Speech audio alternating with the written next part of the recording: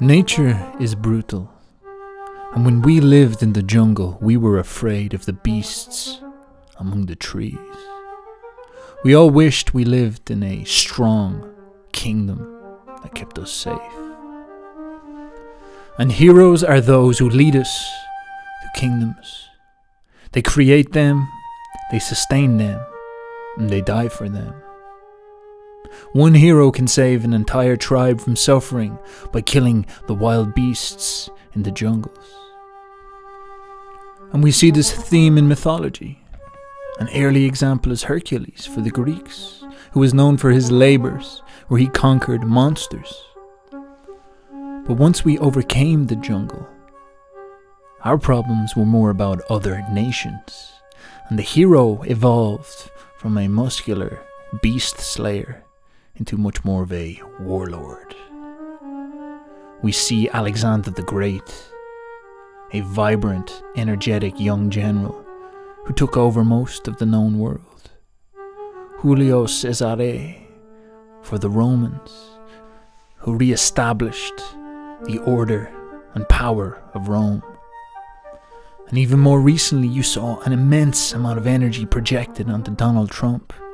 People were calling him God Emperor as he ran for office, because they believed he would make America great again. Or within the religion of Judaism, where they crave to establish their great kingdom among the hostile nations, and they are waiting for a Moshiach, a Messiah, to come and rebuild the temple for them.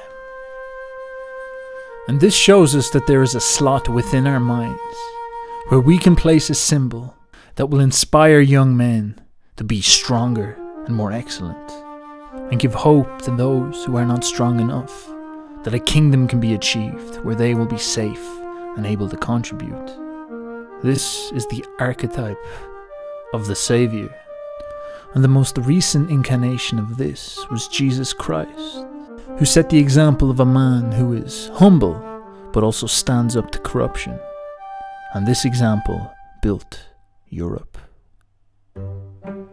But something very, very strange happened recently in the mind of the European man. Our notion of Christianity was that there was a God who was in control of reality, and he would reward you with immortality if you acted properly. And of course he sent down Jesus to show us exactly how you should act. But Nietzsche observed that we stopped believing in a God in heaven. And this presented a very serious problem, because Jesus, the hero which sat at the center of our psyche, was no longer someone we could believe in. And so we needed a new savior who would bring us to a new kingdom.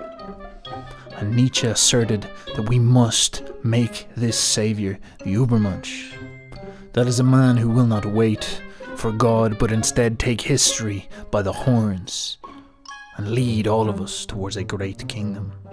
But Nietzsche had a fear about this transition of power that ended up coming true. If we do not get the Übermensch on the throne to replace Jesus, we may in fact get the last man. You see, with no God in the sky, you deify Mother Nature. And you say to yourself, she will reward us if we just get back in touch with her. And it is our masculine instincts to build kingdoms that conquer nature, which is holding us back from the utopia and the symbiosis we would have with nature. And so the Messiah, the final form of man, is in fact a man who gives up his male instincts in favour of the feminine approach. And hence you see our entire society becoming obsessed with de-pedestalizing masculinity as if it's some force of evil in the world, and instead trying to educate men to go against their instincts.